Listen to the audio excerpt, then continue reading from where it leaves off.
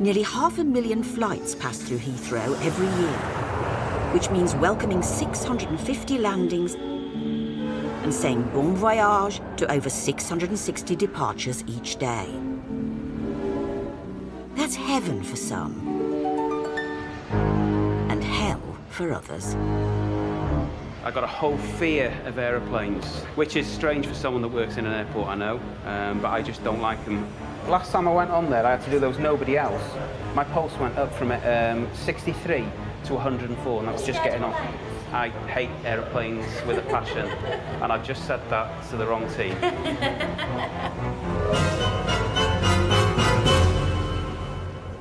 Border Force Rob can't get away from his flying demons. Today, him and his team are swooping from gate to gate, making spot checks on passengers as soon as they disembark. There we go. It is. Tell everybody to get their passports and ID cards ready for inspection. Thank you. Okay. You're travelling alone? One person alone? Yeah? Why have you come to London? The job of Border Force is to protect the British border, as well as ensuring the welfare of those entering the UK. And how long are you here for? 3 days. 3 days. Okay, lovely. Thank you very much. Cheers. Thank you. Take care. Bye-bye. Who's next, please? Sir, can you come forward? Come forward. As officers slowly file through the passengers, they come across a Romanian man who's told them he's come to the country to work. What kind of work will you be doing here in the UK? Construction. Construction. So how many hours will you be working? Do you know how many hours a day? No. No. He speaks very limited English. He has no money on him. So we're just going to go back and we'll get a translator for Romanian for you so we can talk properly. Patron. The boss is from India. The boss is in the boss. We get an interpreter on telephone. Yeah, would it be helpful? Okay. Yeah, we'll head down. Yeah. Brilliant. East European workers coming to the UK are often hired for cheap labour, which sometimes leads to exploitation. So Rob and his team need to find out more about this man's situation. Okay, so if you place your baggage. Further clues might well lie in his personal belongings. It's about understanding everything from what he states his reason to coming to the UK is, versus what's in his bag. He brought his own food as well. So this food is for you? Yeah. Okay. Brought his own frozen chicken. That's fine, it's okay, it's okay. I'm a corn veggie burger person for myself, mate. That's okay, no problem. Finding raw chicken is nothing really. We find all sorts in bags. I've come across dead goats. That was someone who was studying witchcraft. You just bring a dead goat in your bag, as you do. Yeah, I mean, I always do. We've got a lot of work clothes here, so this is a good indication of the passengers' intentions here. There we go, more work pants. In the UK, Romanian builders form the most prominent foreign workforce in the construction industry. Judging by the quality of the clothing that he's got here and the quality of the toiletries that he's got as well. Quite old, so maybe indicating poverty back home. He's brought his life with him. So we're all done, yeah? The bag search? Working in the UK on minimum wage as a builder could be a life-changing opportunity, as you earn 3 times more than in Romania.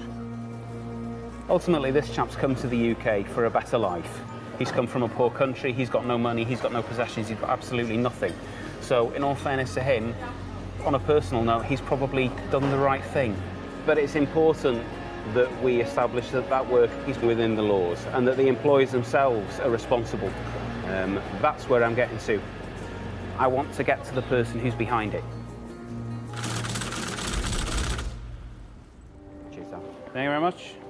Border Force officers are investigating the circumstances surrounding a Romanian construction worker who's been promised a job in the UK. I'm just waiting for an interpreter. Who is he going to be working for while he's here? Pentru cine veți lucra? Nu știu cum îl cheamă. He really doesn't know his name. What's the name of the company the boss owns? Nu știu, domnișoară. Doesn't know it. And how are they going to pay you? So how will you collect your wages? Eu dau să știu cum mă plătești. Not sure how they will pay. Name the address that you're going to be staying in. Ieșirea acolo și se rezolvă totul. Ori patronul, dacă vine să mă ia... Doesn't know the name. He needs to know that as a Romanian national, he has a right to work here, but he also has a right to earn minimum wage here as well. And if he isn't, then he is being exploited. And if he is being exploited, then he will get the necessary help. Thank you very much. There's a lot of red flags that I'm not happy with at the moment. So it's going to be interesting to find out who this sponsor is and if there is something untoward going on. I've got my suspicions. The most important thing that we need to do now is just gather every little piece of evidence that we possibly can to try and make the right decision for the passenger. Ultimately, it's this passenger's life that we're dealing with here, so the only choice has got to be the right choice. Yeah, so we just took the chap to the toilet and then he received a phone call from a guy called Gabriel. So he's claiming to be a friend and he said, oh, who are you? He's a bit reluctant to give any details. When I said Border Force, it was more forthcoming. He said he gave me a contact number for a guy and he said he knows about where he'll be staying, what job he'll be doing. So it's probably best if we give that person a call. Enter paradise. Hello. Hello, it's immigration here at Heathrow Airport. Yes.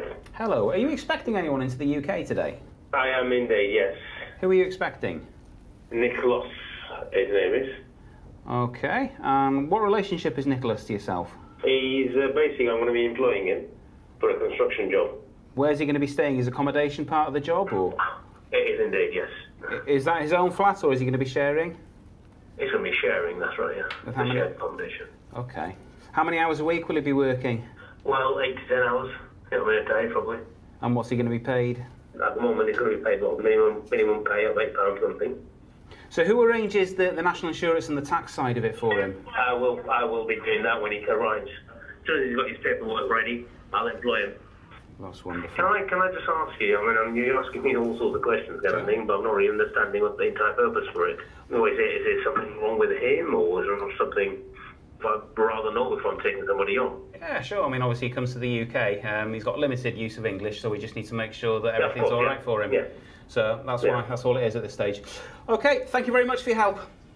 Thank you then, bye. Thank you, bye-bye. He probably does own the company, he probably does have a company. With the owner verifying that he is the man's employer and showing responsibility, the next step is to establish the authenticity of the company itself. Right, let's run this business address through Intel. Let's do some checks on it. Let's see if anything comes back on that, yeah? And Rob makes sure the business is trading legitimately by also running its details through the police database.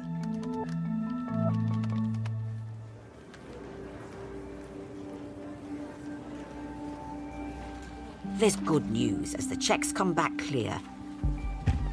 Finally, the eager worker and his frozen chicken are allowed to enter the country. Okay, lovely, thank you. Okay, so if you just follow my colleague. There was a lot of mixed feelings with him while he was here, because obviously it was a new country for him, so he didn't know what was right and what was wrong here. So I think there was a big sigh of relief as he did walk away from the airport, and hopefully we've done everything we can to look after him.